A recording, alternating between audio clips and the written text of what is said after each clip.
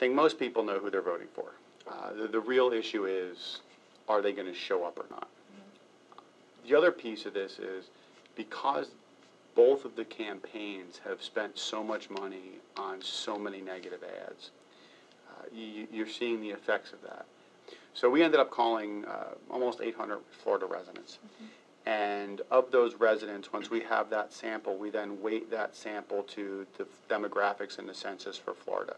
It's not going to be a high turnout election. If you get 50% of the registered voters to show up, I think that'll be high. So we are randomly calling phone numbers across the state of Florida. So we're not purchasing this from a list, and this way everybody has a relatively equal opportunity to get called.